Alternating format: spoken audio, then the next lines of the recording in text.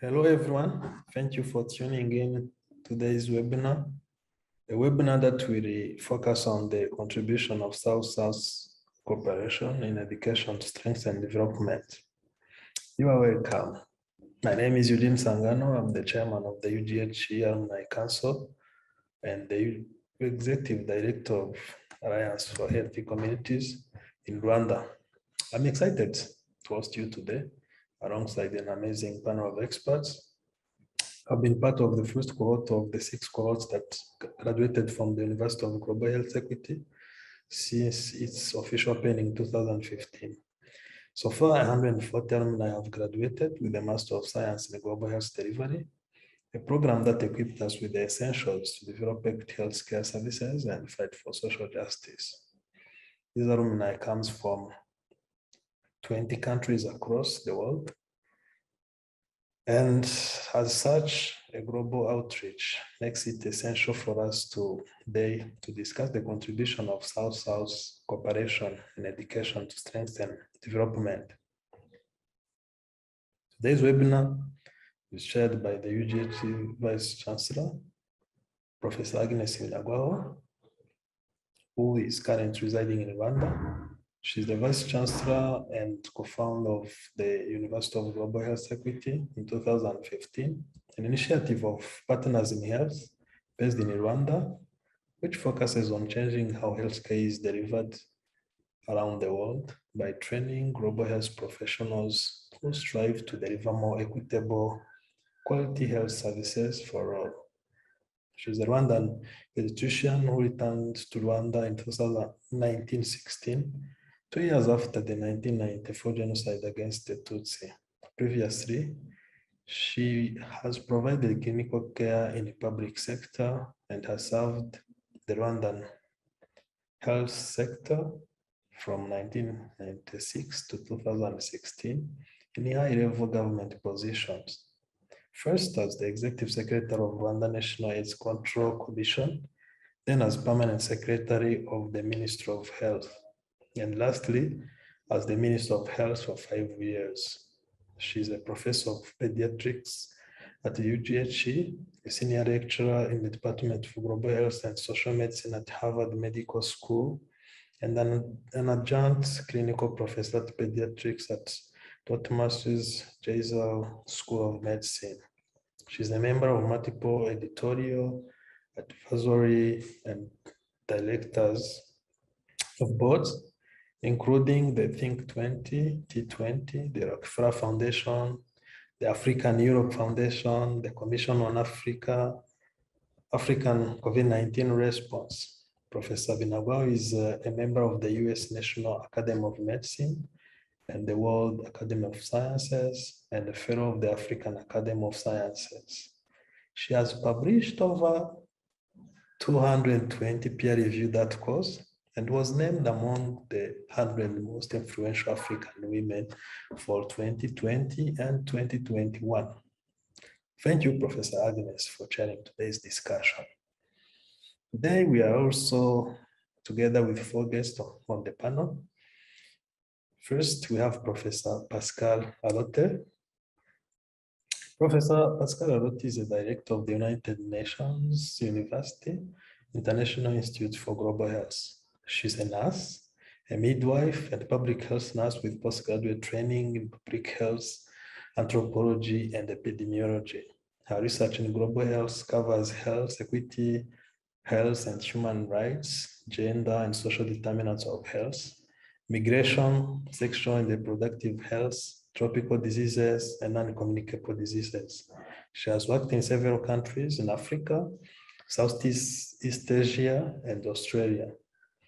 She pioneered methodological approaches for engaging communities in research and policy processes to ensure joint ownership and partnership in health and service delivery. Thank you, Professor Pascal, to join us. Secondly, we are with Professor Dr. Abdelatif Zelga, who is currently the director of POES, a physicist by education. He holds a doctorate in renewable energy and a master in energetic physics from Tlemcen University, Algeria, where he had taught for 2 decades. In 2005, Professor Zelga completed postdoctoral research in France. Then he moved to solar industry, and he worked as a senior engineer with startups and multinational companies on solar cell technology in Germany and the United States of America. In 2008, he came back to the university and also conducted numerous international research projects and the PhD supervisions from the University of Tlemcen and elsewhere. After this long experience, he decided to invest his knowledge in supporting education and youth in Africa. Thank you, Professor Dr. Abdulatif, for joining us today. Thirdly, we are with Professor Anna Mia Ekstrom, who is a clinical professor in infectious disease, epidemiology, focusing on HIV.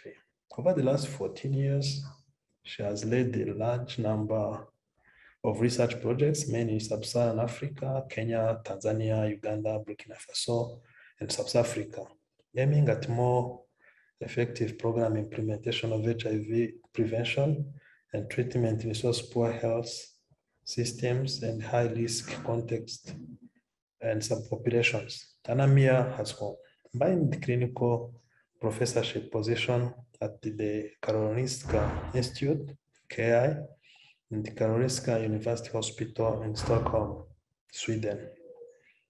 And she works part-time as a clinical specialist in infectious diseases and HIV.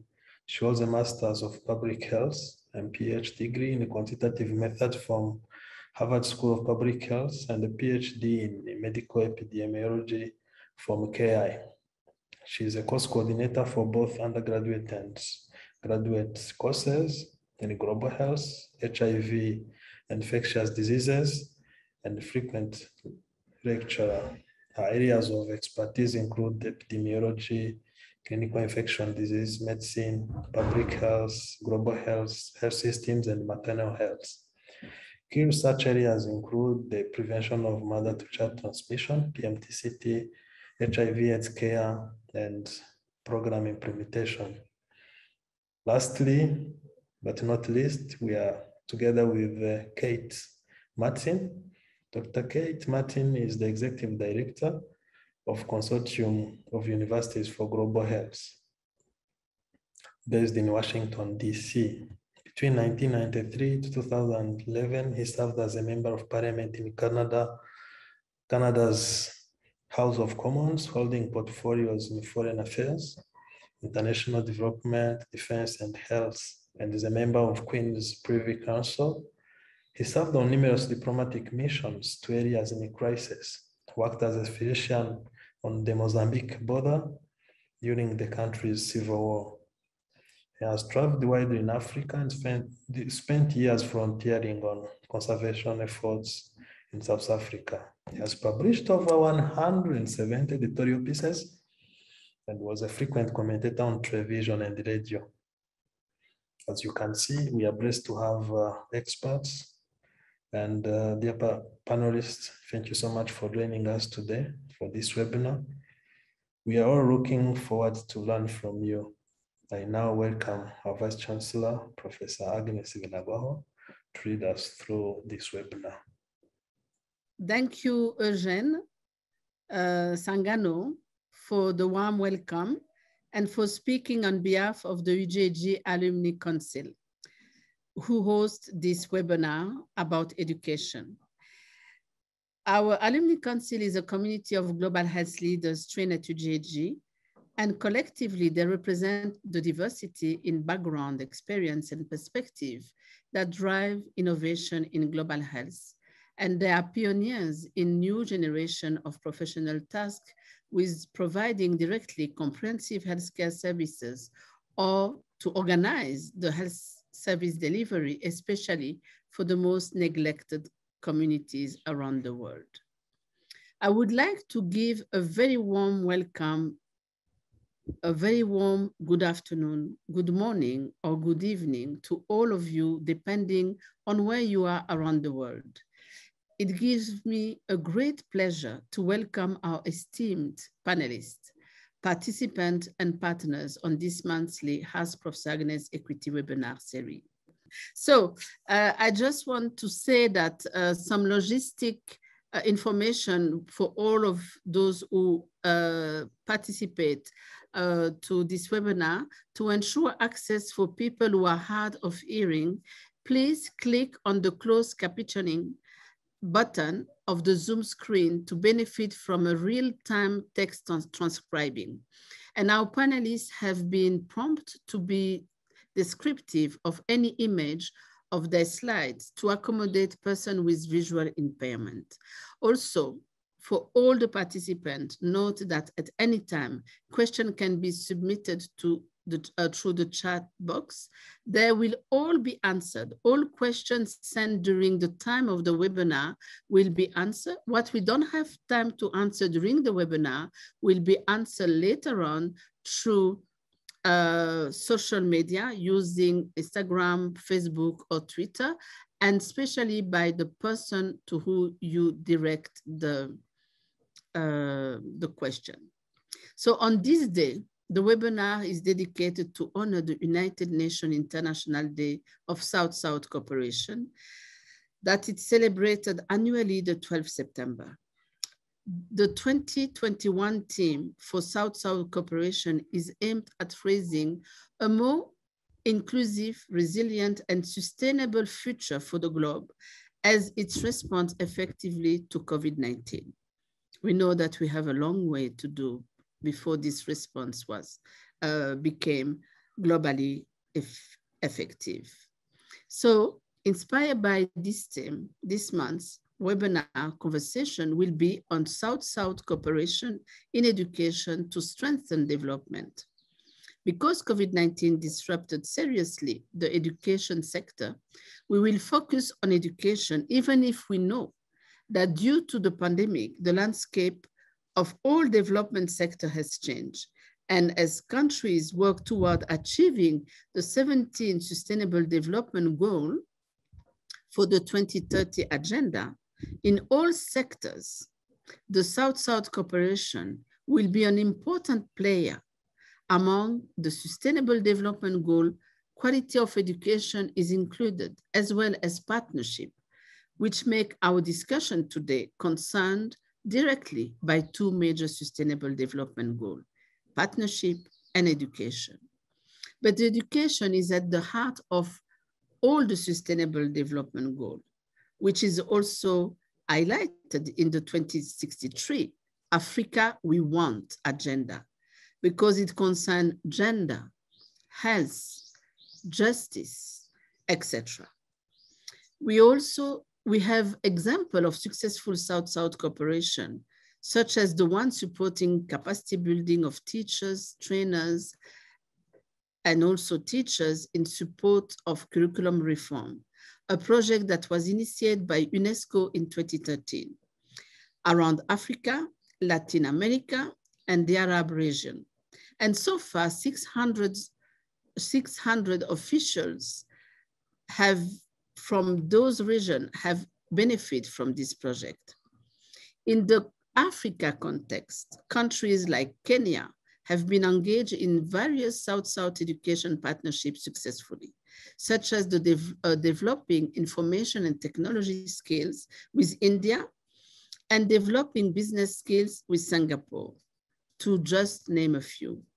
We have also other examples of South-South cooperation for capacity building in education, including Algeria, that has awarded over 31,000 university scholarships to students from all over Africa, or Nigeria in the nursing sector, or Rwanda, my country, which provided scholarship to African refugees and those out of school in Haiti during the consequences of the first earthquake in 2012. Another successful example is the enhancing teachers education in Africa, a project funded by Chinese government, which with the aim of enhanced teaching and training in sub-Saharan Africa via information and communication technology. And since its beginning in 2012, it has created 100 training workshops, has trained 10,000 of educators, and has created 230 teaching material, module, and policies to improve quality of education and access to education.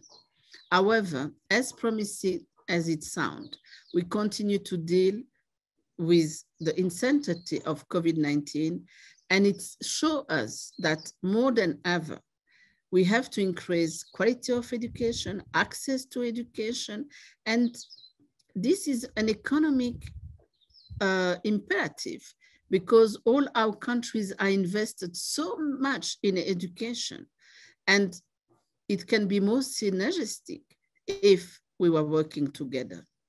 So we need to reinforce existing South-South cooperation and create new opportunity for new model of partnership, and also convince the decision makers that it's important to foster education opportunity, quality of training and opportunity for students, that we can equip them with knowledge to later as professionals, allow them to support their country's effort when dealing with crisis.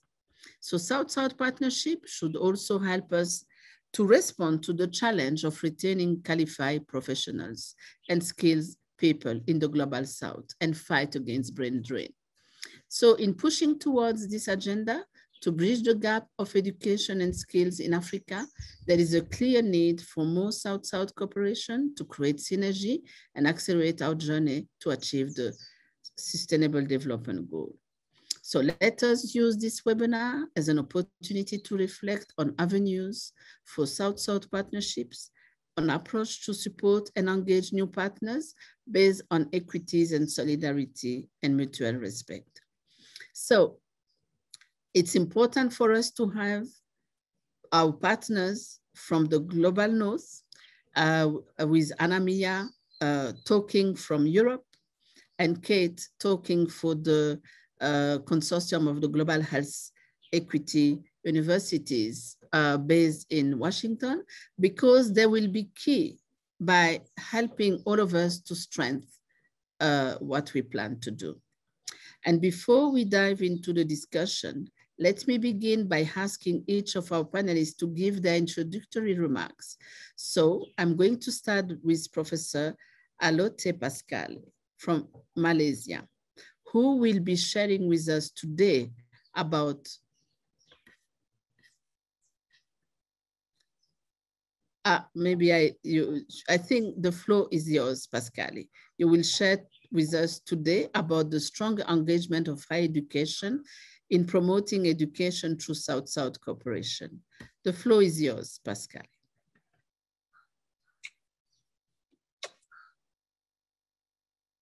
Good evening from Kuala Lumpur and the United Nations University International Institute for Global Health, hosted by the Government of Malaysia. I'm delighted to join you in this discussion, and the fact that we're having this discussion hosted by UGHE is cause for optimism.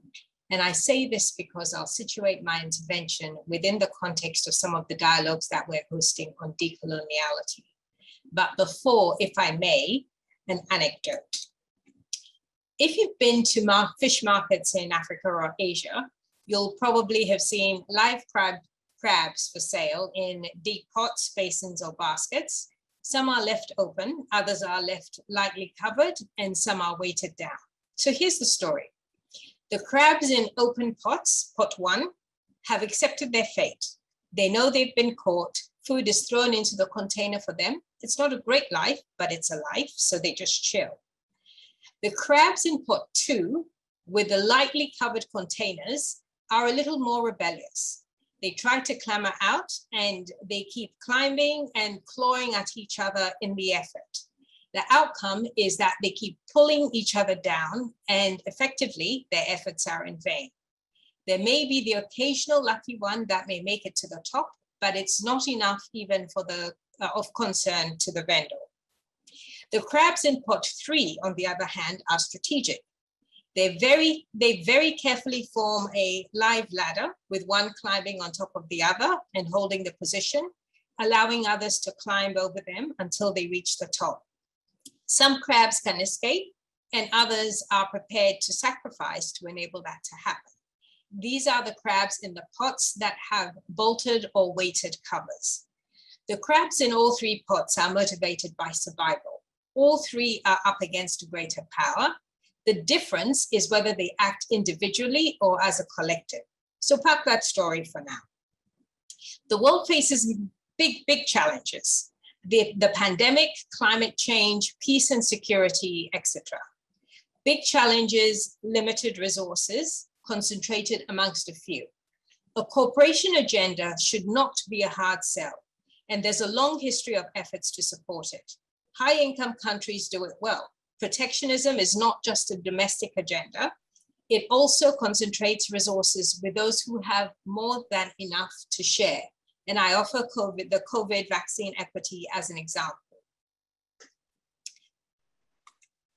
Similar mechanisms to support cooperation exist for low and middle income countries. The Buenos Aires Plan of Action to promote technical cooperation amongst developing countries, the main multicultural pillar for South-South cooperation, was established in September 1978. The South Center, based in Geneva, was established by agreement in 1994 as an intergovernmental policy and research think tank composed of and accountable to low and middle income countries to support South-South collaboration.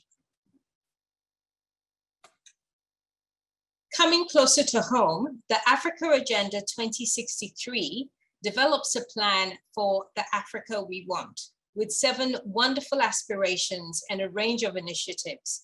The whole process is forward-looking and underpinned by a strong, robust, and contextually driven education sector.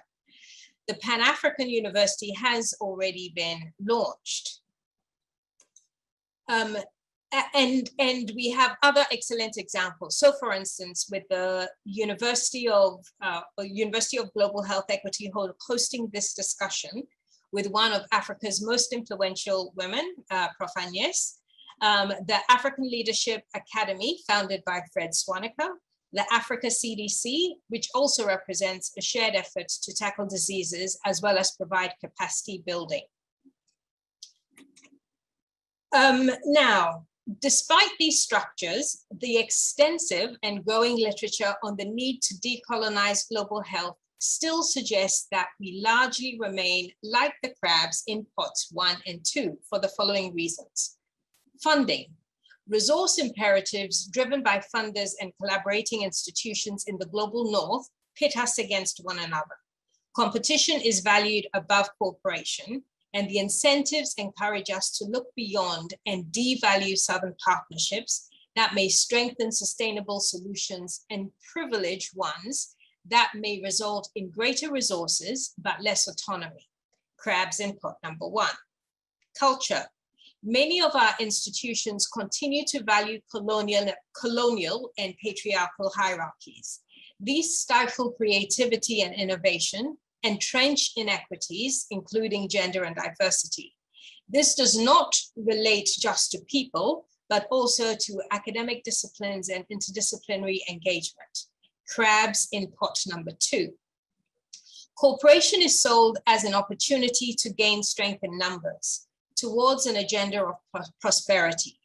But more than any other time, we have to consider that the future to which we're marching is one where we also need to achieve homeostasis with our planet. Lessons on cooperation also have to be lessons on compromise. For a fairer world, old fuddy-duddies like me need to give way to younger future leaders. A lesson of particular relevance to many male leaders who argue the importance of the status quo.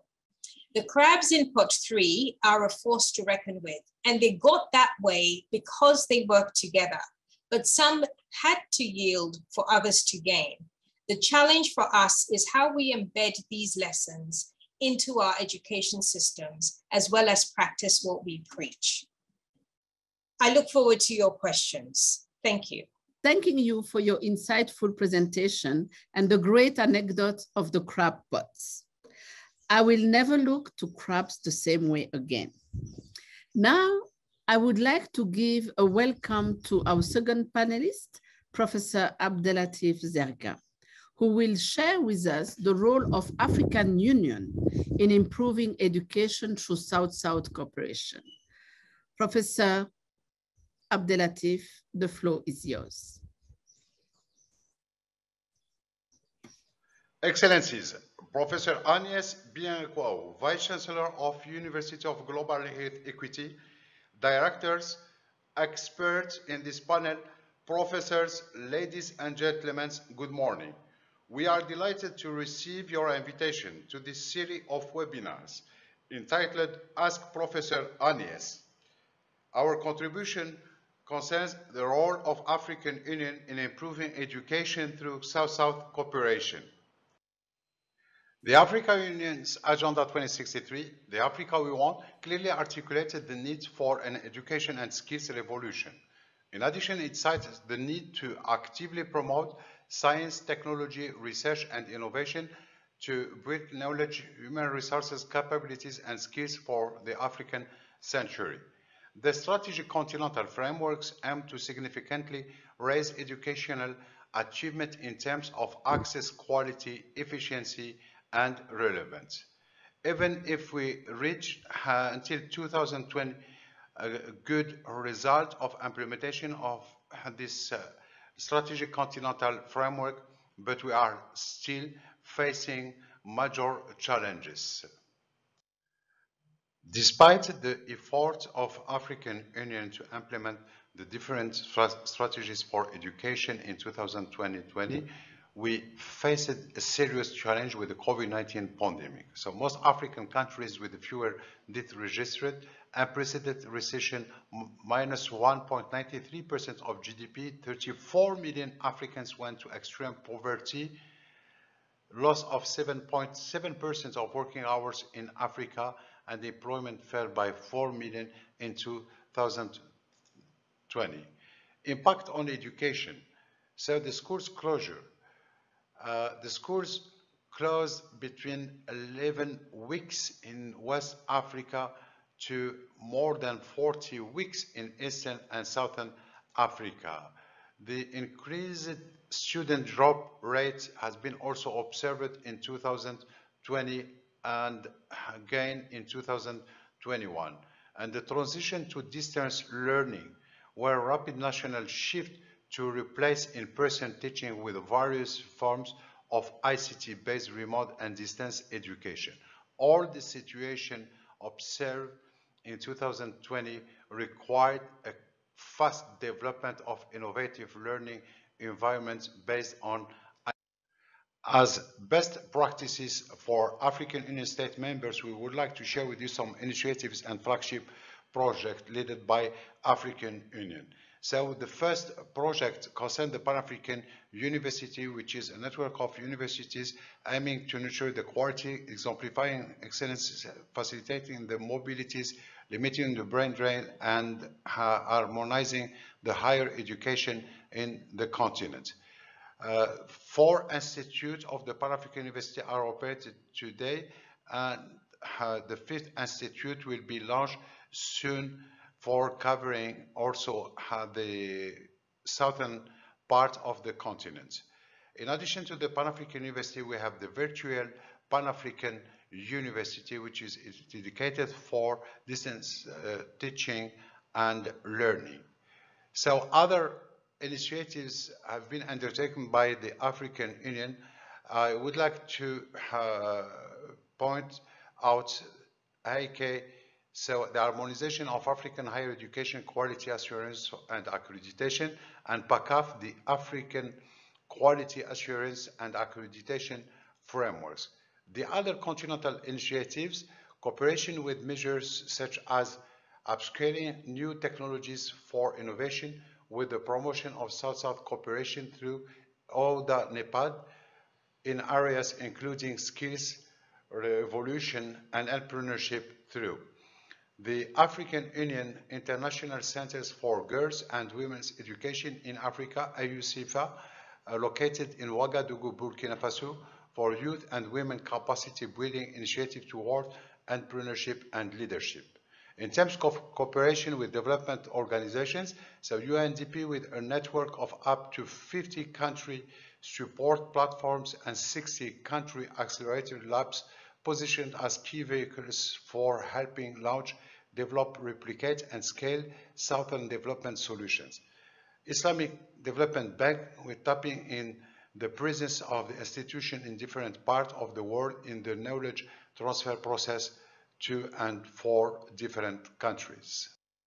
Due to the short time, I would like to thank you once again for inviting us and also for allowing us to share the best practices in African Union, and I will remain available for any further clarification or information. Thank you, and I wish you all the best. Thank you, Professor Abdelatif, for your remark and the role of African Union in providing education through South-South cooperation.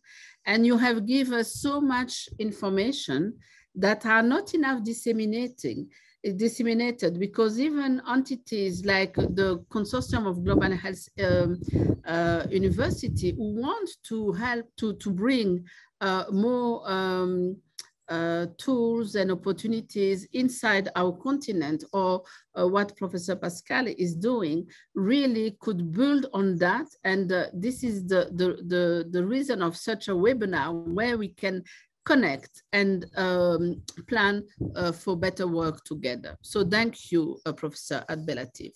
So now allow me to welcome Professor Anna-Mia, who will be presenting on how the Western world can support education by supporting South-South cooperation. Professor Anna-Mia, the floor is yours.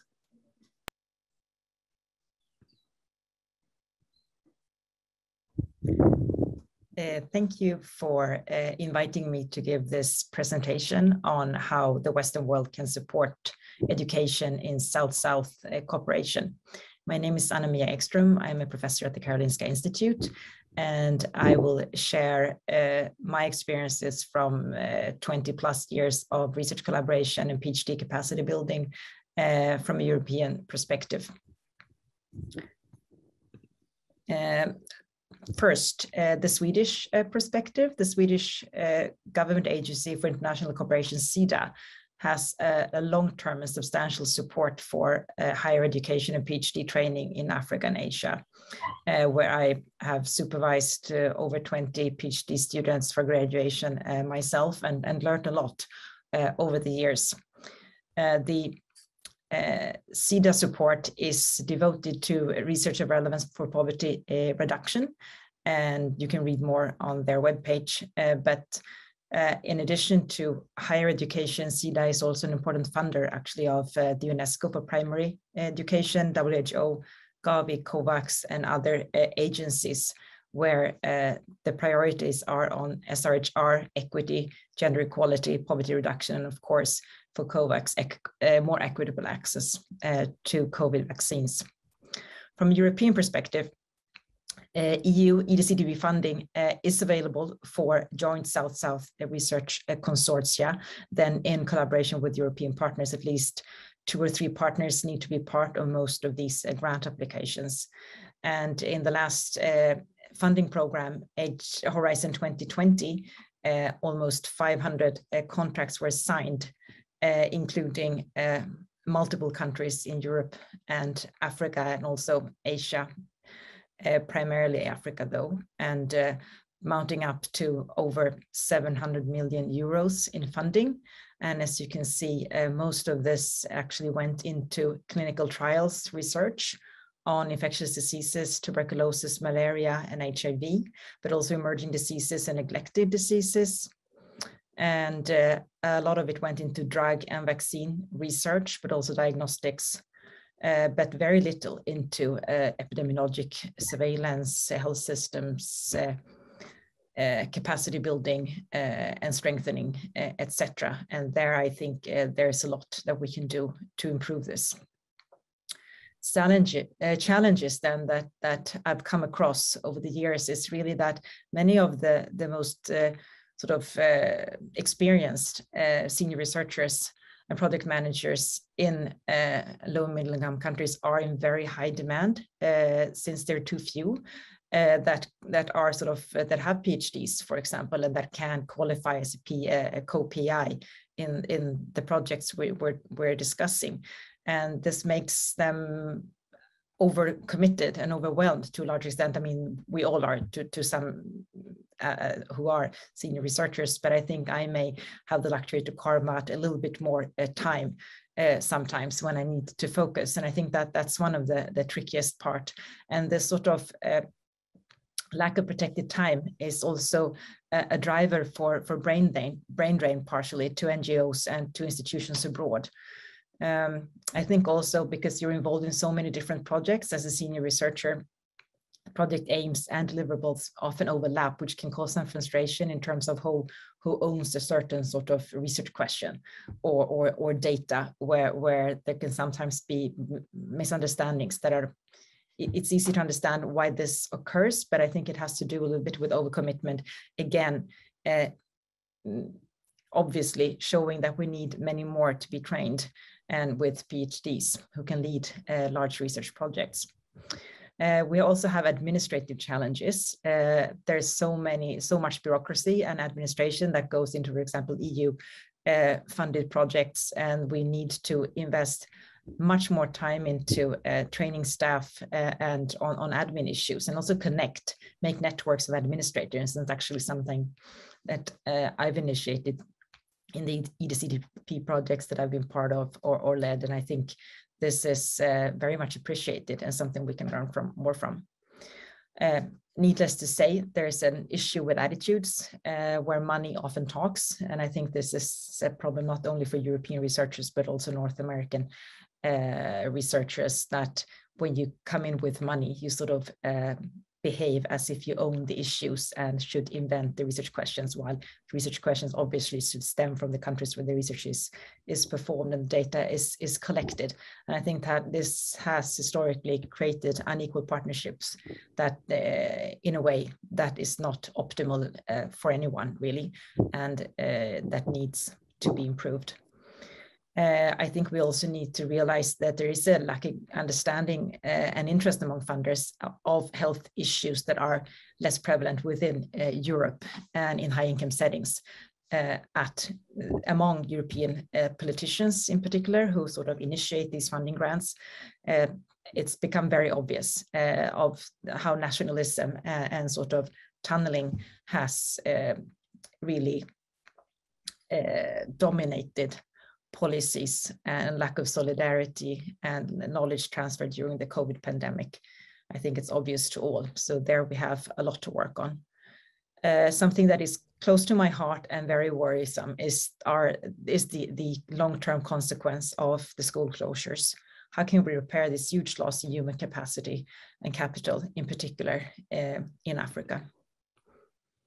Some opportunities then. I mean, the COVID crisis has revealed huge gaps in coordination, and it's obvious that the mandate of WHO and global agencies is too weak to really coordinate pandemic preparedness, but also other global health issues. We need to strengthen collaborative and coordination. It's also obvious to all that we have an unsustainable dependency on very few vaccine and pharma manufacturers, and that needs to be, and regions need to be more self-sufficient in this. Vaccine production, for example, needs to be scaled up to more regions and areas in the world. There's also been an obvious lack of knowledge transfer and solidarity with a very one disease-oriented, narrow nationalistic perspective that hasn't at all benefited the world's response to the pandemic. All of this, I think, has actually created a window of opportunity, though, and an insight that global leaderships and solutions are necessary to fight a global infection and other infectious diseases as well that cross borders. And I think we see, I do see a very strong and accelerated interest into surveillance, disease surveillance, health surveillance, data sharing, and actually research collaboration at the very new level with huge data sets and a lot of researchers sort of establishing new networks where our politicians fail to collaborate. I see that researchers do so across borders, and I think this is actually very promising. This is also an opportunity for long-term investments into research and development and health systems strengthening, to sort of say that this is necessary for global resilience, but also for equity and more equal access to global goods, including vaccines and drugs.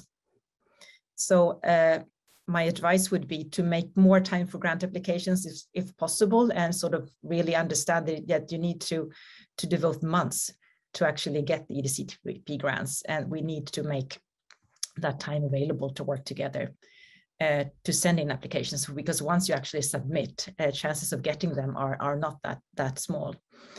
EU also partners with the African Union on this, for example, on the new strategy.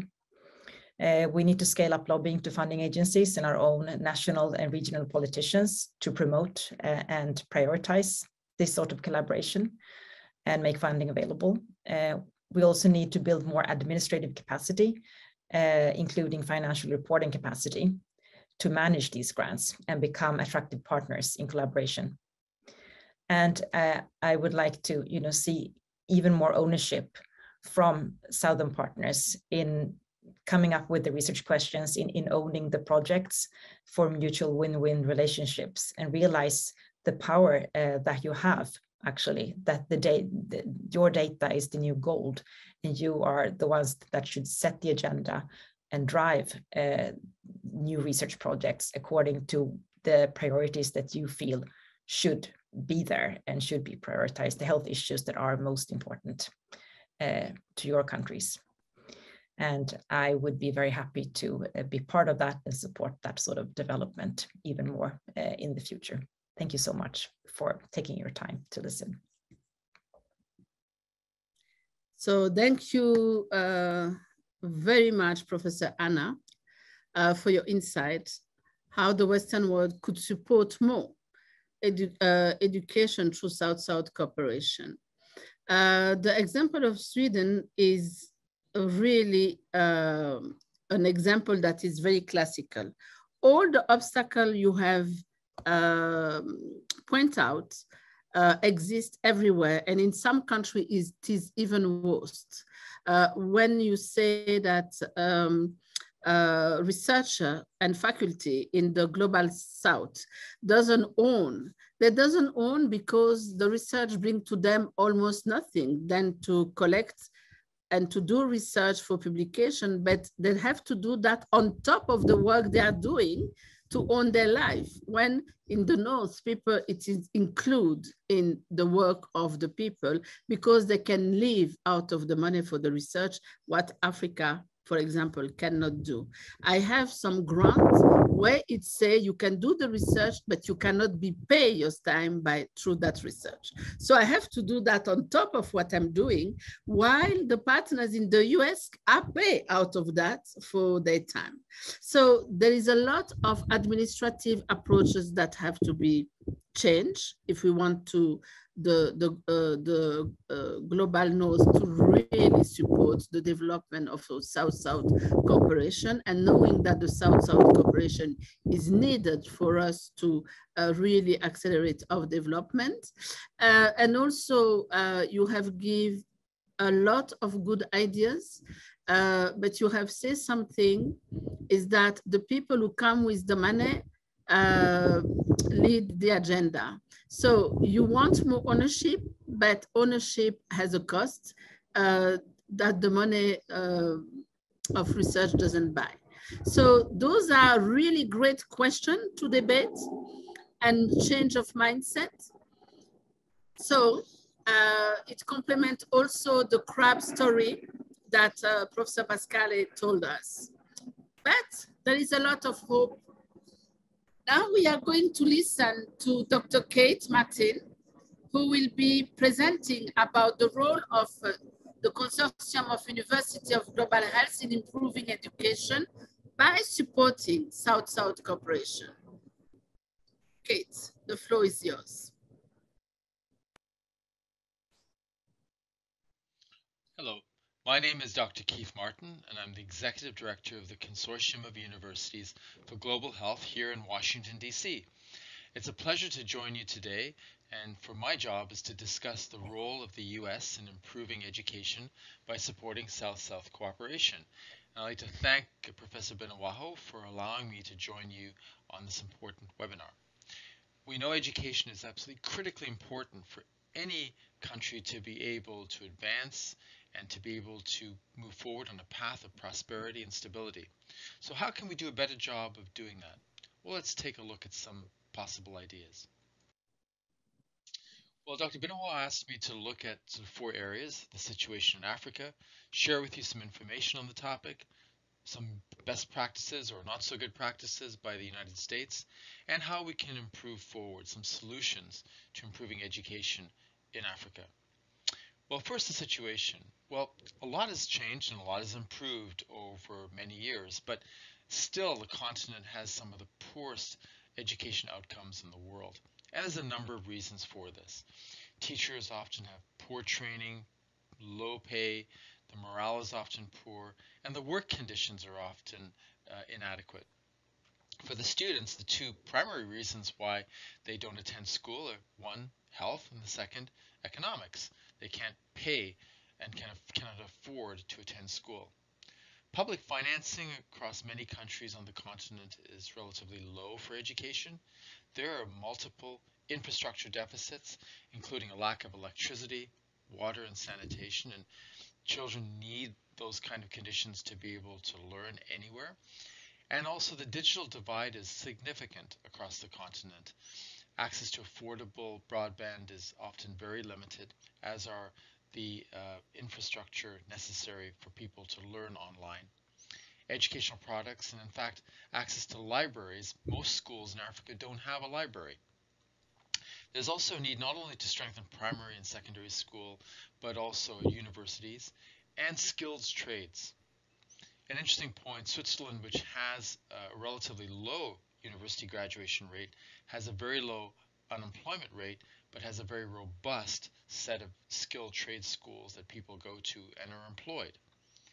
Migration and the poaching of trained professionals by high-income countries is deeply unethical and robs low-income countries of their best and brightest. There's often also a lack of alignment between training capacity and the needs of economies, and there are insufficient mechanisms, quite frankly, for North-South and South-South collaboration. There's a lot of information on the topic and how to move forward, and I've shared with you a number of those options here. UNESCO has a lot of products that I encourage you to take a look at, from data for sustainable development goals to other products. USAID has a lot of products. There's actually a UN office for South-South collaboration, and a new academy at the World Health Organization is currently being stood up called the WHO Academy, and that will provide a lot of free and open access products for people to utilize.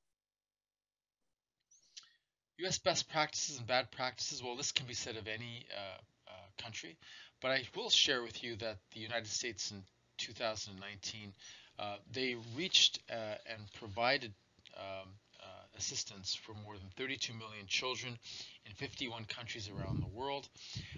They also provided professional development for over 500,000 teachers and administrators worldwide.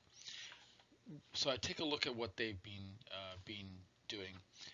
And by focusing also on equity, inclusion, and marginalized, they're prioritizing the training of girls, the marginalized, and ensuring that there's inclusion and equity for girls and boys in their training programs. When things go badly, there's a failure to listen to countries, a failure to empower countries to lead their programs, to ensure that the investments are not primarily utilized by high-income countries, but really accrue to and are used by low-income countries. So importantly, let's look at some solutions. Well, building South-South partnerships across sectors and between academia, public and private sectors is important. There's a vital importance to identify the skills needed by employers and align those with the training capacity of countries. Strengthening public ministries, not only in education, but also in infrastructure, finance, and health. That creates the platform on which any country needs to be able to have if they're going to operationalize the programs in education or anything else necessary to be able to manage and deliver those public goods. Middle and high-income countries are often repositories of funds stolen from low-income countries and have not been often implementing the anti-corruption measures necessary. Corruption takes away 10 times the amount of money in official development assistance. So over $1.5 trillion is stolen from low-income countries and other countries worldwide. That robs countries of their ability to pay for public goods like education. So middle and high income countries need to work with low income countries to deal with the issue of corruption, which erodes and it really is a cancer in development and undermines countries from within. So that's been particularly damaging to low income countries, and high income countries have been the beneficiaries of the theft of these funds.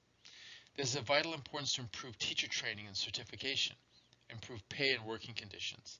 Students, remove school fees, and if where possible, if kids can have school meals, this is critical in a child's ability to develop soundly.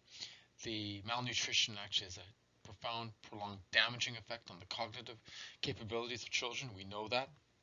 School meals and micronutrient supplementation are really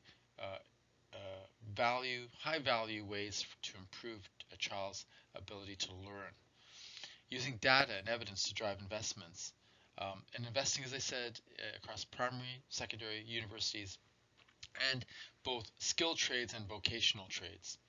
Access to infrastructure, 3G, is critically important. We cannot talk about online learning unless the issue of the digital divide is dealt with. So we need to work collaboratively to ensure that the continent, the African continent, has access to affordable, quality 3G broadband. I'd like to thank you very much for your time. There are a lot of solutions here, and we at CUGH would love to work with you to be able to strengthen education, not only across Africa, but across other parts of the world where there are enormous gaps in access to quality education. Thank you for your time, and back to you, Dr. Binawaho. Thank you very much, Dr. Kate, for this recall of the role of the Consortium of University of Global Health across that concern university that have global health program across the world, what you do for improving and supporting South-South cooperation. I want also to thank all the panelists because we have seen the challenges in all different institutions, in African Union, example of what happened in Europe, what happened in the Consortium of Global Health Equity, and also what happened in the United Nations and the organization where Professor Pascale is working. So we have got challenges, but we have got also solutions and way forward. So now I want to remind all the participants that the audience that you can send your question through the chat. And all the questions that will not be answered during the panel, the webinar, will be answered by the speaker the question is directed to, and I will post those answers through Twitter, Instagram with the hashtag #AskProfessorAgnes. So don't hesitate, send your question, they will all be answered. Let's now dive into the Q&A. There is already some question here we have received before. Professor Pascale, I will direct to you my first question. The agenda to decolonize global health. In particularly, as it's related to the generation of knowledge, whether through research or higher education, seems to be largely colonized by institutions in the global north. This is a challenge that seems to call for better cooperation across higher education institutions in the global south to know how to stop. How can we reclaim the issue in order to forge our own path to the decolonized global health agenda? Professor Pascale. Thank you very much for that question. Just to really emphasize that the point that I was trying to make through the anecdote is that we need to, for cooperation to occur effectively, we need to have the enabling environment to allow that cooperation to happen.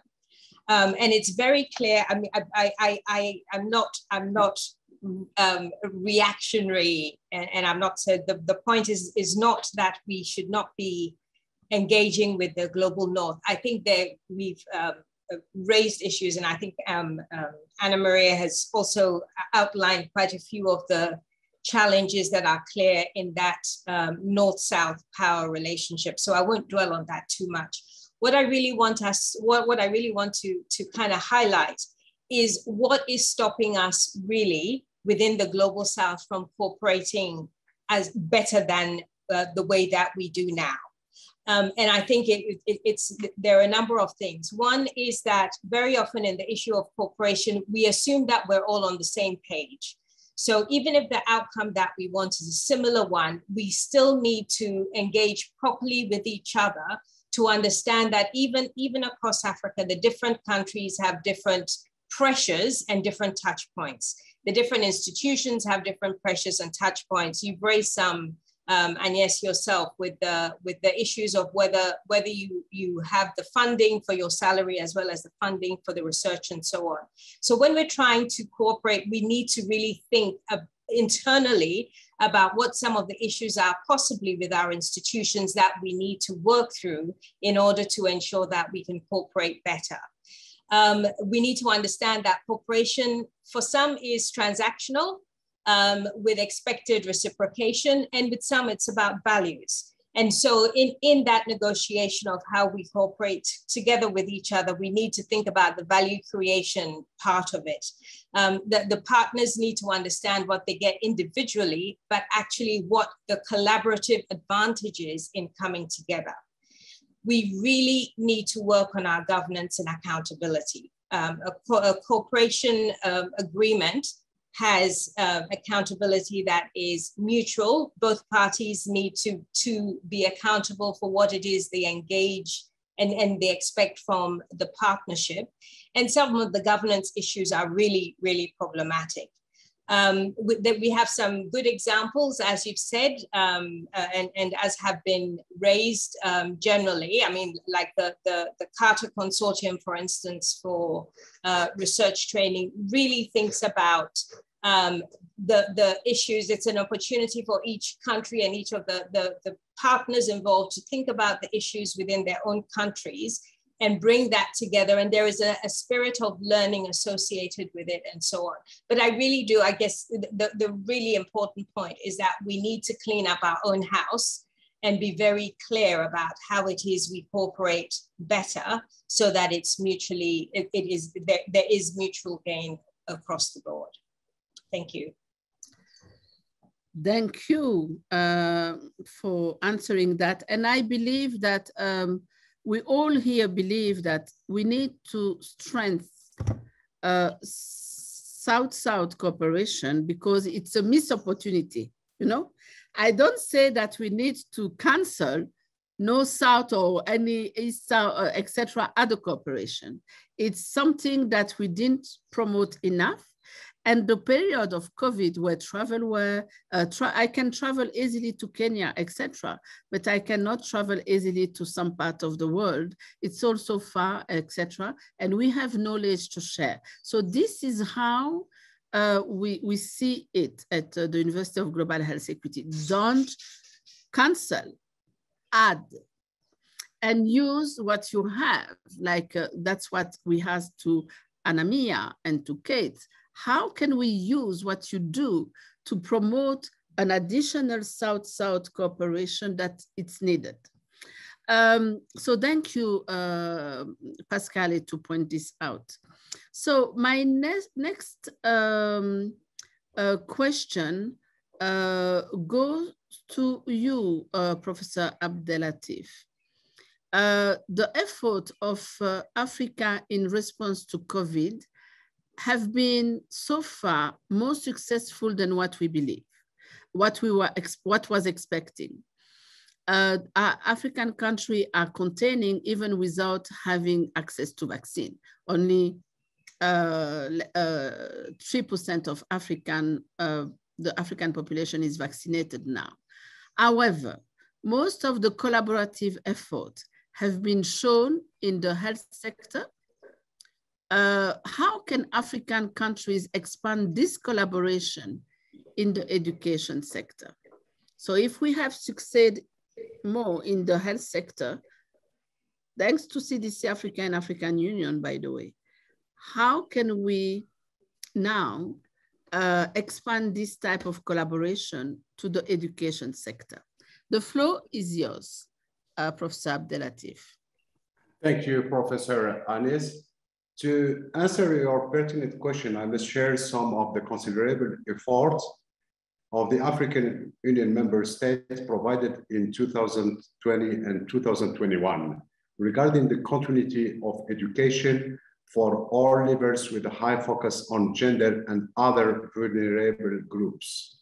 So in April 2020, immediately after the announcement of COVID-19 in most African countries and the statement of the ministers of education to close the schools, the higher schools and the universities. So the specialized technical committee of African Union on Education, Science and Technology met and with the participation of all its members, the economic regions and the development partners for evaluating the impact of COVID-19 on the education and for undertaking the main strategies necessary to tackle the burning issues. As main resolutions from the first meeting, so the Commission for Education, Science, Technology and Innovation, led by Her Excellency Professor Anyang Agbor, urged the member states to lobby for increased national budget for education, science, technology, and innovation. Also, she acknowledged the role and welcomed the offers by development partners to collaborate with African Union to roll out programs to ensure continuity of learning based on DOTS.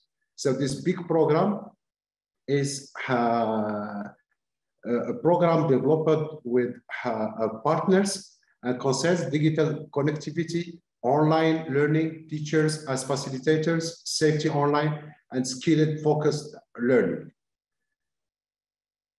Since this date, many meetings with the ministers of education, science, and technology have been organized for discussing the issue of COVID-19 and how we can find urgent solutions, knowing that this continent is very different from the others.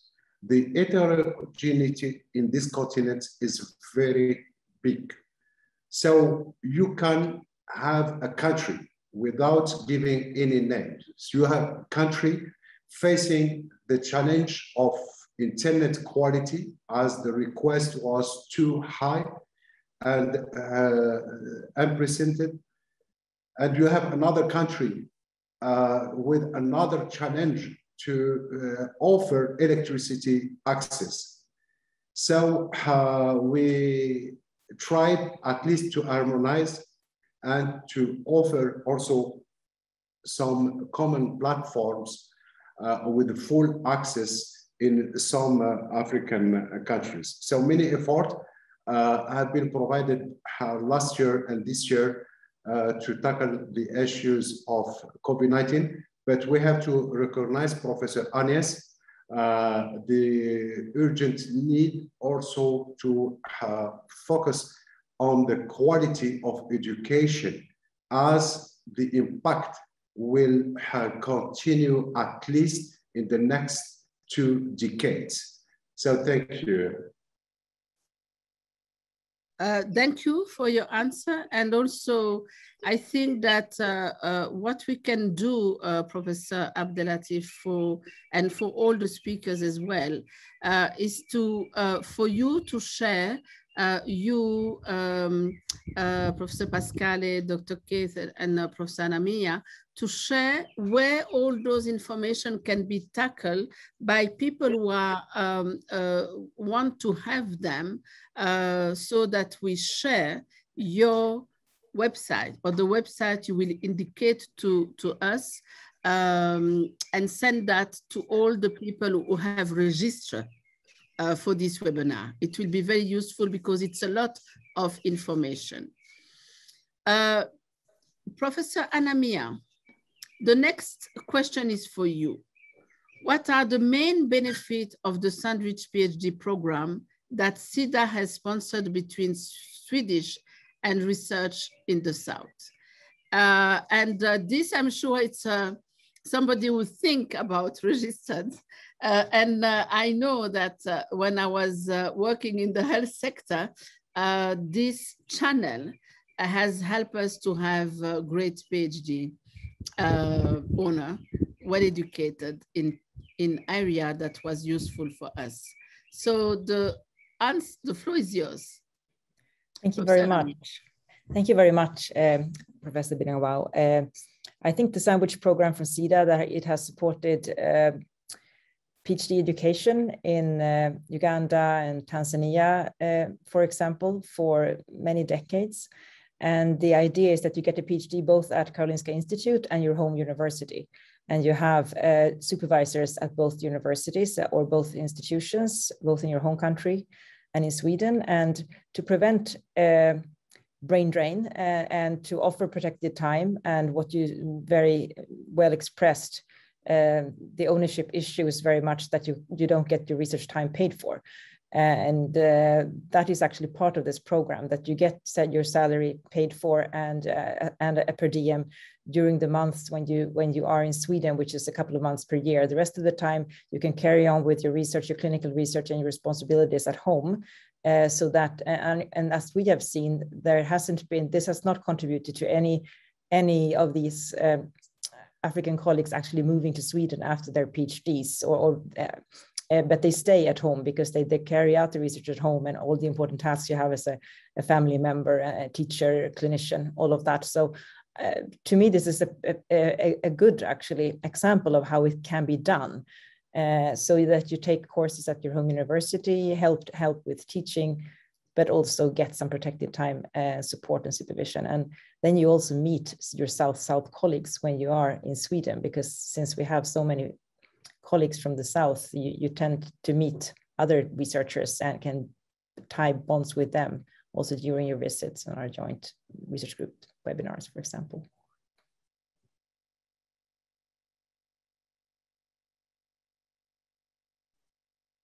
I can't hear you now. Yeah, I was on mute. I muted myself because of the wind here.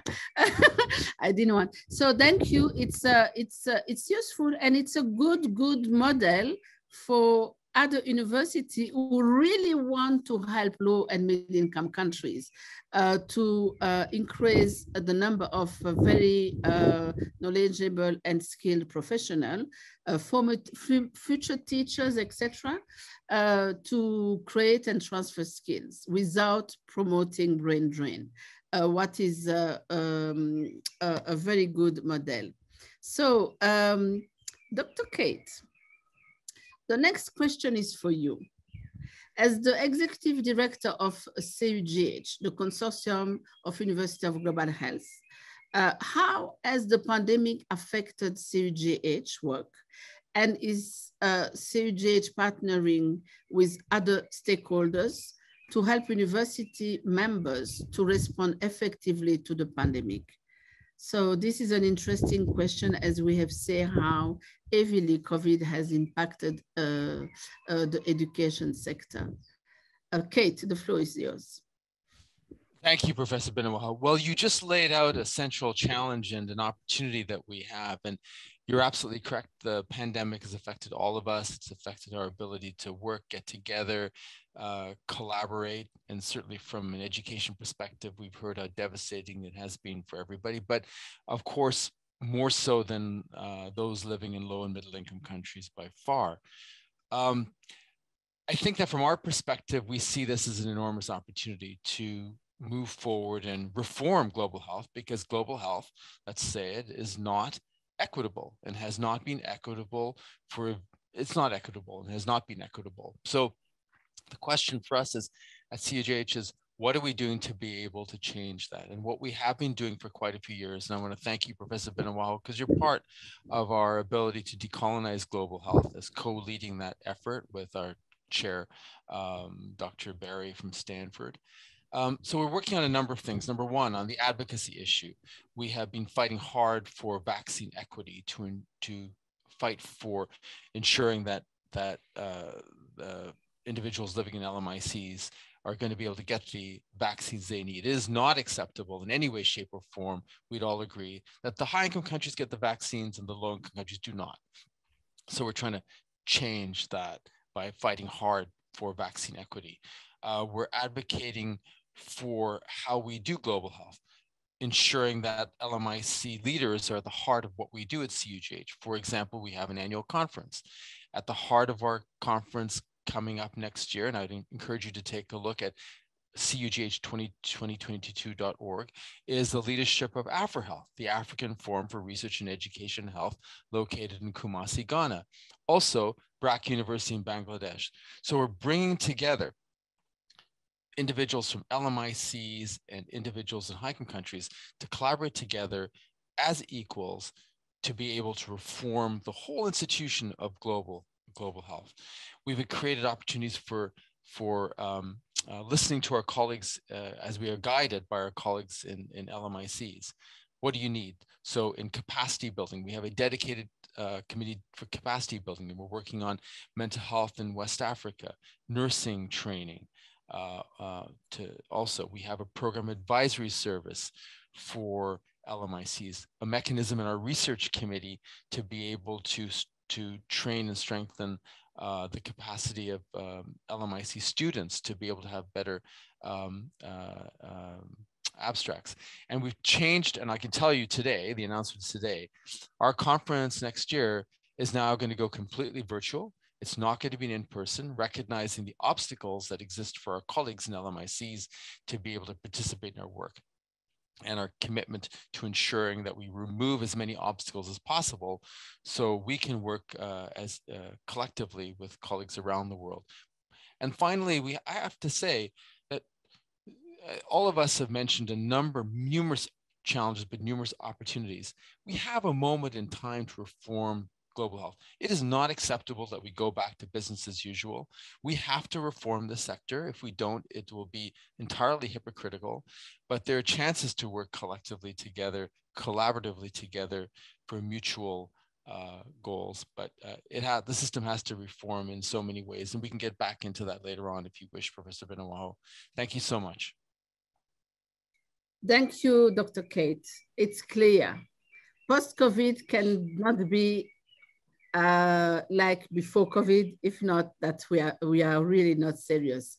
It's a tragedy, a challenge, a nightmare, but at least we have to take the opportunity to improve the business we are doing in our field. You are right. And you are right also that you, Professor Anamia, Professor Abdelatif and Professor Pascale have shared the type of opportunity that exists and that we should seize more and amplify and repeat and emulate so that we can go to the third crab basket of Professor Pascale. So the next question is for you, our host, Eugène. As we have noted, the COVID-19 crisis has had tremendous effect on the education system. I know that also because you are mentoring some students that are students now as the Alumni Council. Could you please share with us the critically important role higher education institutions play in addressing these unprecedented effects? The floor is yours, Eugène. Thank you so much, Professor Pinagor, for the lead in this webinar. I think so far it has been very informative on how we are doing with this South-South collaboration or cooperation to develop our nations. I think COVID-19 have taught us that we are one world. And as such, one thing I see the higher education institutions should do to address the effects of this unprecedented effects will be, first of all, to review, document what worked well. I think, as you saw in the beginning of COVID-19, every country was trying its own measures. Every community was trying to do their own solution or response. But one thing that we need to look at is the preparedness. How are we prepared even before even this COVID ends? Are we ready for another wave? What are we doing to avoid it? So the higher education should continue to leverage the use of technology. I think technology has been one of the tools that actually helped us to keep moving. And that was in terms of even educating the students who are still at school during the lockdowns, sharing the course materials. But also one thing that I saw was the inequity, because not everyone had access to internet, not everyone had a computer. So as such, we need to continue to research how we can actually use the technology to reach the least amongst us. How do we help the communities to actually know that there is a disease coming up, or measures of prevention? And also the higher education can also continue to do research. I think although all the systems have been tested, but also research have been tested. You find the higher education, research is done, students graduate, but the follow-up to use the findings of those research remain a challenge. So I think we need the universities to collaborate, have shared platforms, of course, share also resources. And in a way, I may even suggest that we should have funds to compete for, which would encourage young researchers to do some work and find solutions. And this will help us to respond to the current and also to other diseases. I think there are still diseases taking silently lives today, which have not really got the attention as COVID did, but we still need to work on them. So I think although the world has several actors, the education is still at the heart. So without a proper working system in education, I think we will really have an ending cycle of such events. And lastly, I think the higher education should also work with the policymakers because they need us, they need the scientific world. Although we saw initially the politicians resisting the scientific world, but it is inevitable science will govern. So we need to continue to do the advocacy towards policymakers. Thank you,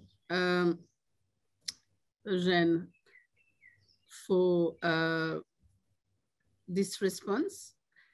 And you're right, but we maybe also have to think about, be careful of competition, because we can reach the basket number one that Professor Pascale has shown us. We should find a way maybe to promote research for each and everyone at work. There are so many research we can do at work, nurses, nutritionists, agronomists, etc., for understanding better what we do and how to do it better. And we should all together maybe try to find fund for that, because they will bring knowledge that will help all the world. The other thing you say also make me think about the fact that today, Africa is running for manufacturing medicine, tools, and vaccine. And we realize that the human resources are missing because we didn't educate in the field that are relevant to have this type of professionals. So you are right. Decision makers, university have to come together to discuss better together how to produce what we need for our development.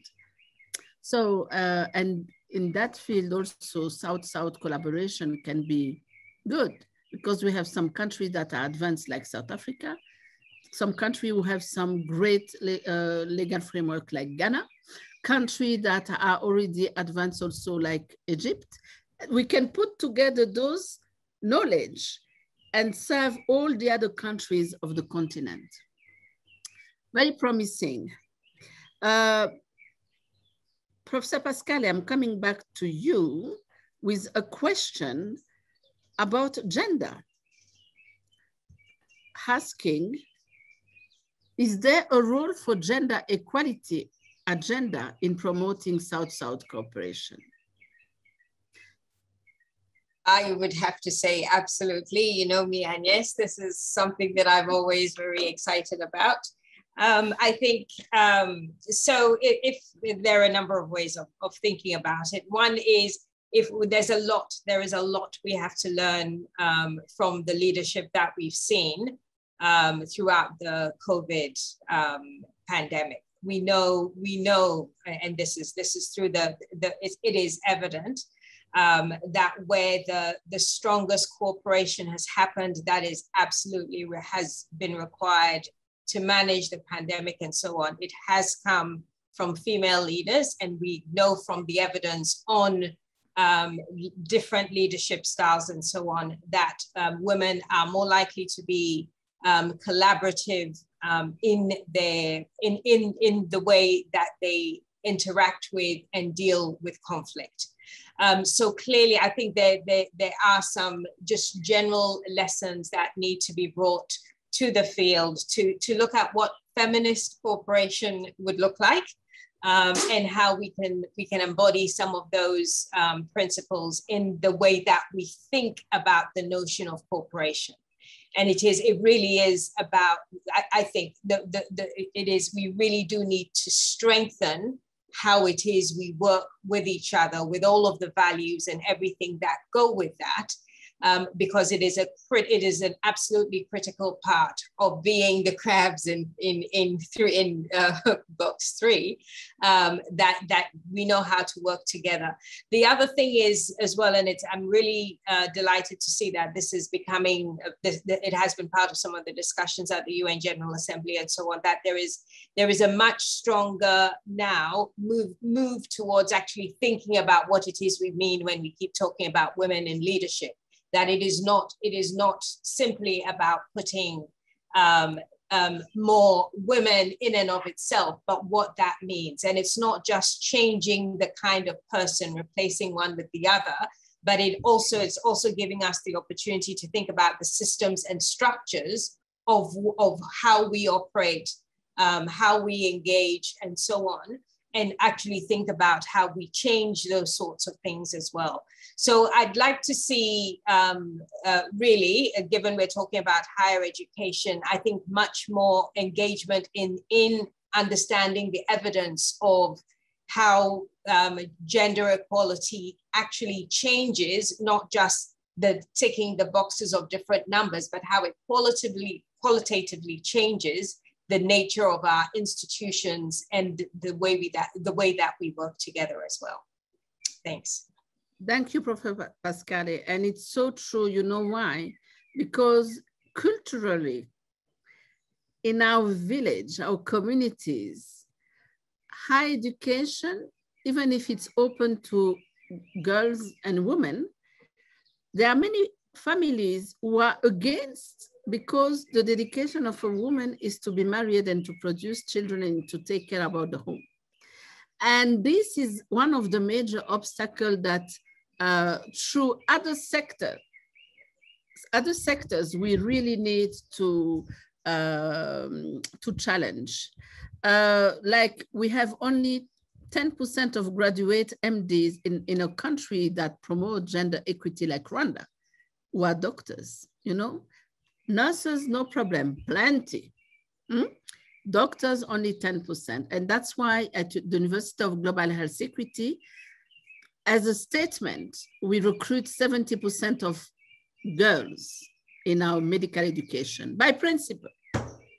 So we go for the 70% the best, and we take the 30% the best boys or men. Just a statement for gender equity, but it should be done everywhere, because gender equity is not gender equality. Gender equity is really to challenge the gap that exists and create the balance for recovery, to recover the gap. So thank you very much. The next question is for you, Professor Abdelatif. How can the concept of Pan-African University further contribute to South-South cooperation? Thank you, Professor Agnes.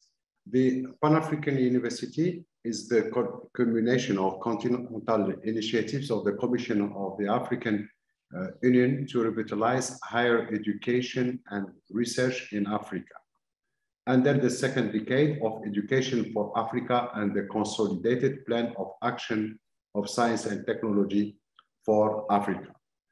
This university has been launched in 2012, and today we have 4 institutes operating in the continent, and the 5th one will be launched soon in South Africa.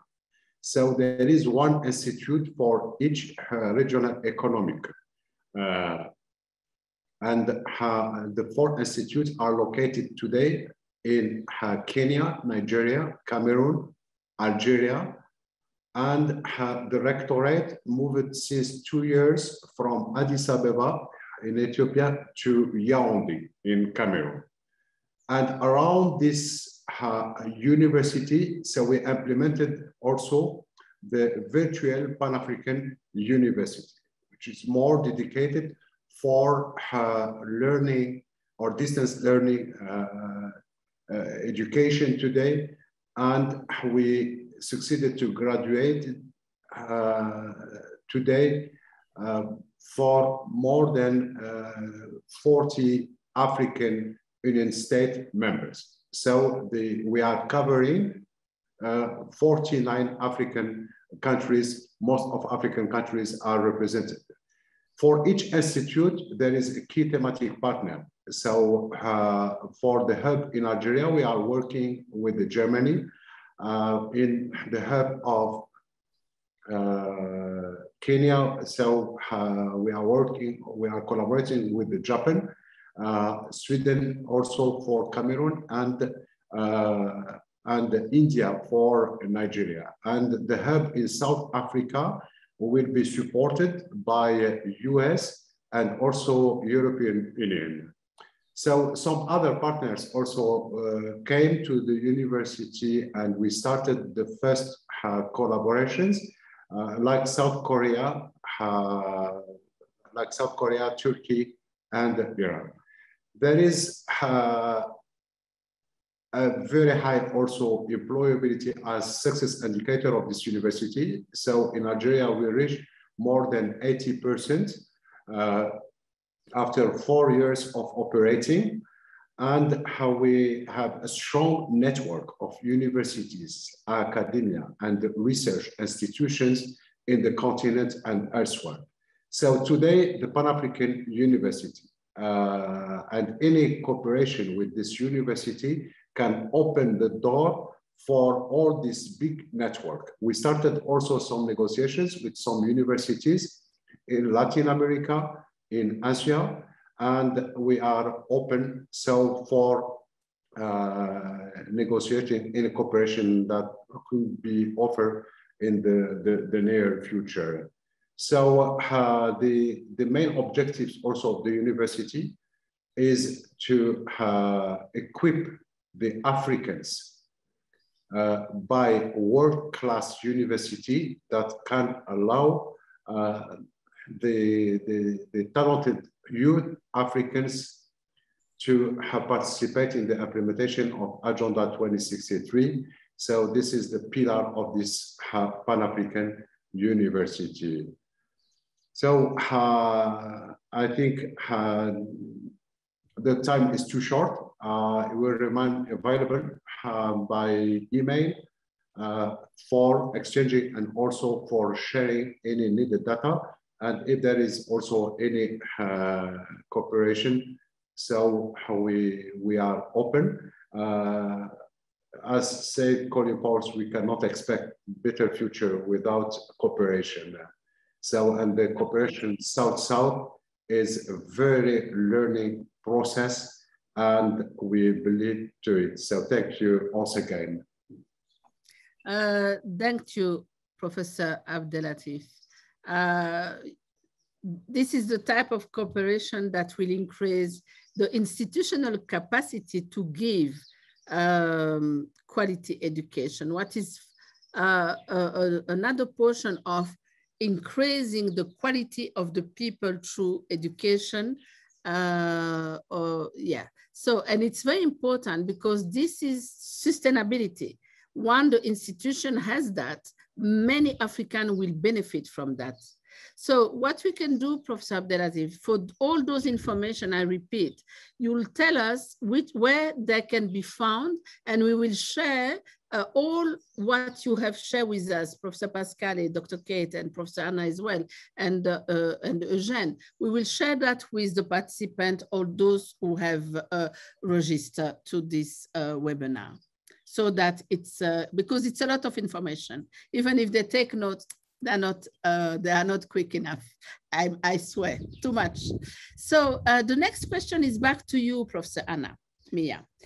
Giving the example of Sweden, how have you have presented to us earlier, can you expand on what is your recommendation on how to increase country exchange in knowledge sharing, sharing of experience, and good practice, policy, technology, and resource? And also, I will ask you how you link that to increasing South-South cooperation. The floor is yours, Professor Anna Mia. Yes, thank you very much. I think I would like to build that the answer a little bit on what my colleagues here in the panel have said, and also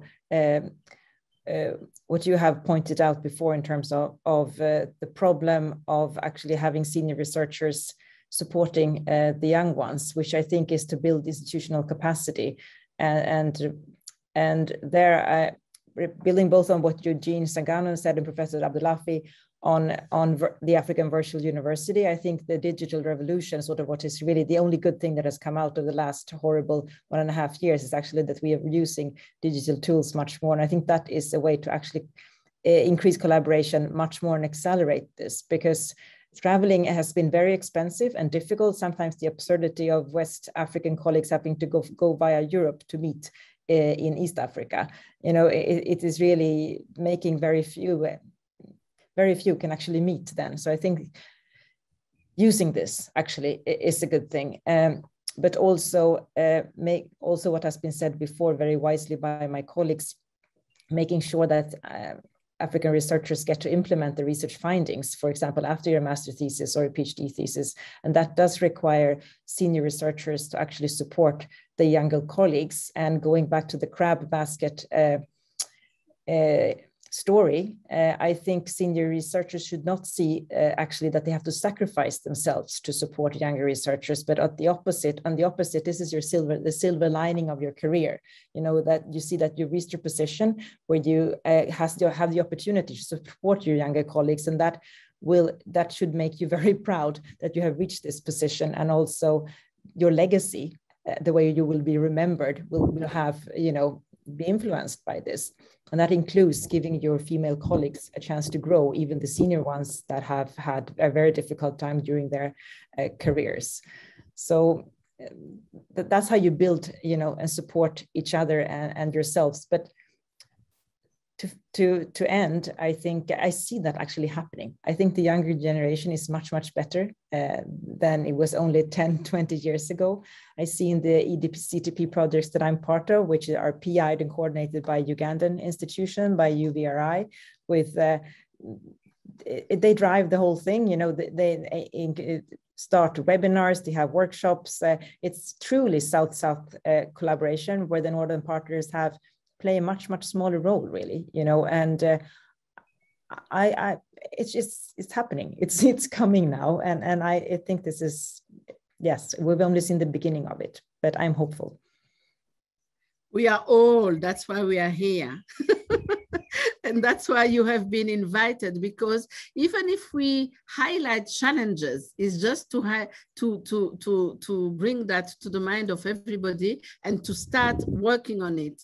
But we are all full of hope. That's how we do the work we do every day. And also, this is how I strongly believe that South-South is the solution to really leapfrog. However, we need the support of the traditional partnership that has to be more respectful and provide more ownership to each partners. So thank you. Kate, a question for you. We are at the end of 2018-2021 CUGH strategic goal and metrics, with the mission to improve the well-being of people and the planet through education, research, service, and advocacy. Can you tell us some of the achievement of CUGH contributing to the promotion of South-South cooperation? Well, merci beaucoup, Agnes.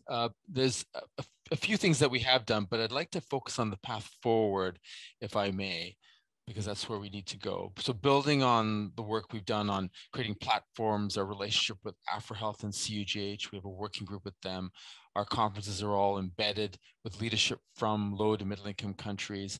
Our committees and research groups all have leadership from LMICs embedded in the direction of where those are going.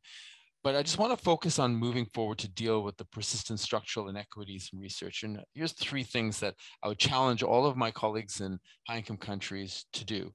One is to share your curriculum. It is unacceptable that you hoard that curriculum and don't share it. Second, access to your libraries. You're working with colleagues in LMICs. Share your libraries. There's no reason why you cannot do that. As I mentioned in my comments, and Professor Lottie knows this as well, better than probably anybody, that so many of our colleagues in low-income countries just simply don't have access to it. We're working with a colleague right now in Sierra Leone. People probably may not know, you all know, but there's only 2 psychiatrists in Sierra Leone, right? 3 nurses in Sierra Leone, a country that came out of a horrible series of conflicts and the Ebola outbreak. So we're working with him to be able to strengthen mental health care capacity in his country, but he doesn't have access to a library or access to journals. So high-income country colleagues, you're working with colleagues in LMICs, enable them to get access to your libraries and journals for free. Third, provide trainers as directed by your colleagues in LMICs. What we know in education is that long-term collaboration, this is clearly a two-way street. We're all going to learn from each other. from these relationships. But ongoing support and those relationships and professional support over a prolonged period of time will seed the professional cohorts and retain the professional cohorts within those countries. And as we do that collaboratively, we'll need to do that. I know our colleagues are not incentivized to do this in high-income countries, and that's perhaps a question for another day. But it's all what I mentioned is within our power to do it. And may involve breaking some eggs and challenging your own institutions. But for heaven's sakes, if we're not doing that in global health, where are we going to do that? So I challenge all of our colleagues to those are 3 hard and fast concrete actions you can take now. And we at CUGH are working with our LMIC partners, including Professor Benawaho and others, including Professor Extra, Ana Maria, and colleagues around the world and across Africa. And I just draw attention to AfriHealth in Kumasi, Ghana. Take a look at the African Forum for Research and Education Health. They're in Kumasi, Ghana, doing fantastic work. Please follow them and join them in their efforts. So thank you, Professor Benawaho, for this opportunity. And at CUGH, we look forward to working with all of you in our common mission.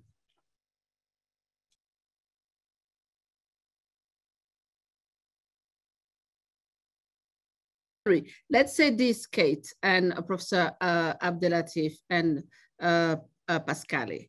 Let's go for a common statement for our constituency to move in that direction. You got it? Kate, you are going to draft it, we are going to enrich it, and we are going to disseminate it. Those who we are all together, because this is a call for action. And also we can monitor who is doing it. The true global health fighters or the bureaucrats that are sitting somewhere and pretend to do global health. We are going to challenge them and follow them. And Eugène, you'll be the one following it up for all of us with your alumni council. It can be a follow-up action that you take on and you inform all of us here. We are at the end. There's still a lot of questions there. I know that Eugène has collected questions through the Alumni Council. The team has collected questions for all of you. I can just say, thank you to all our panelists and participants for attending this informative conversation and for using this webinar platform to acknowledge the effort of South-South cooperation in education that has already are already ongoing, and what we can do more to develop this tool for development and for the call of action that has been given here. We always look forward to using a collective voice to advocate for global health equity, especially in response to COVID effects in crucial areas like education, health, and among the vulnerable more than everything. This will help the Global South to come up better equipped to update post-pandemic education structure and more partnership, North, South, but especially South-South, all based on ownership and on mutual respect. We have a call for action here. Everybody on this panel have a task to do, and we will take you informed. Thank you to Eugène Sangano, the Executive Director of Alliance for Healthy Communities, who, as the chair of the UGG Alumni Council, has hosted us. We highly commend the council effort in practicing what they have learned and build a world more just. And I'm very pleased that Eugène has agreed on your behalf to follow this call for action. We are all going to do now and publish through our media and platform. The webinar recording will be disseminated on UJG channel very shortly. All the questions that has been collected will be answered using the hashtag Professor Agnes on Twitter, Instagram, and Facebook by the speaker they are directed to. And this brings today's session to the end. I wish all of you a nice time, whatever place you are participating from. And I look forward to seeing you again to the next month's Ask Professor Agnes Equity webinar, which will be inspired by the World Food Day. which is celebrated next month. Thank you, Professor Pascale, Professor Anamia, Professor Abdelatif, and Dr. Kate and Eugene. It was great. Thank you also to the technical team that has allowed me to run this webinar so smoothly because they are great. Bye-bye, everybody, and thank you.